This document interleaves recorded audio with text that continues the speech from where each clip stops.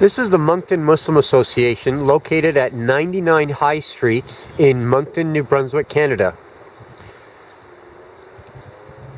It's a small former church that was bought by the local community with a lot of fundraising effort.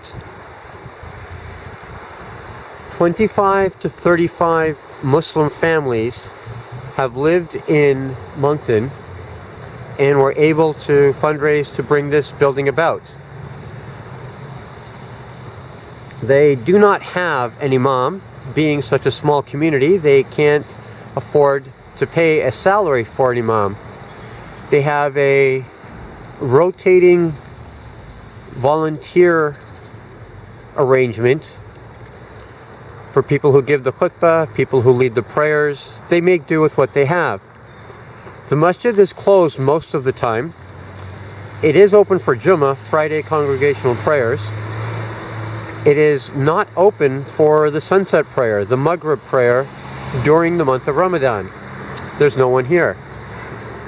During the late night evenings, for the late night prayer, Isha and Tarawih, about 11 p.m., between 50 to 60 worshippers arrive a few minutes before Isha, maybe about a quarter to 11, and the doors are open and prayers are held for about an hour.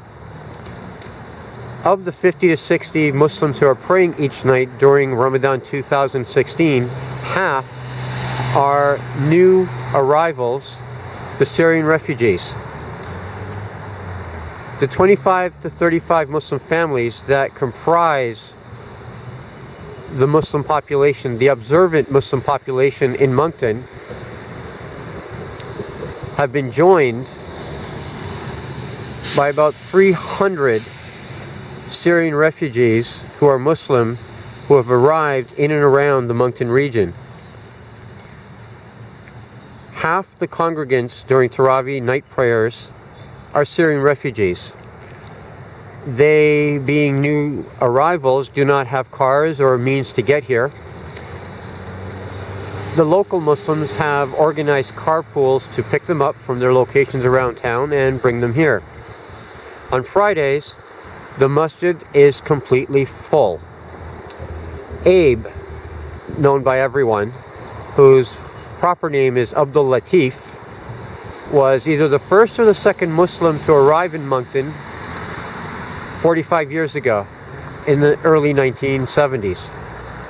He's observed the community grow and now understands the need, and will tell anyone who wants to hear that they need to expand.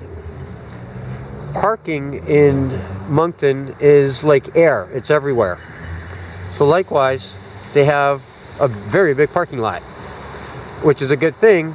It allows for expansion. The challenge is fundraising to make that expansion happen from a fundraising base of only 25 to 35 families will be a challenge. The Syrian refugees have altered the makeup of the future of the Muslims here in Moncton. Don't know exactly what that means. In the long term, we do know they will have jobs, buy houses, raise families. But in the near term, the next 5 years, till about 2020, 2021, 2020, in the early 2020s, they will be struggling to establish themselves and be part of Moncton and New Brunswick.